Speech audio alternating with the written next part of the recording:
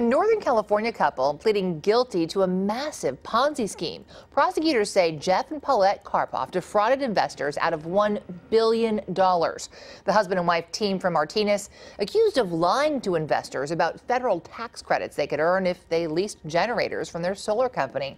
One of the victims, Warren Buffett's Berkshire Hathaway, lost $340 million.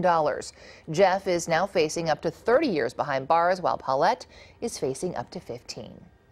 Prosecutors have been seizing the couple's assets, including 149 vehicles that were auctioned off last fall in Woodland. It was the biggest single-owner auction ever in the history of the U.S. Marshal Service. Wow.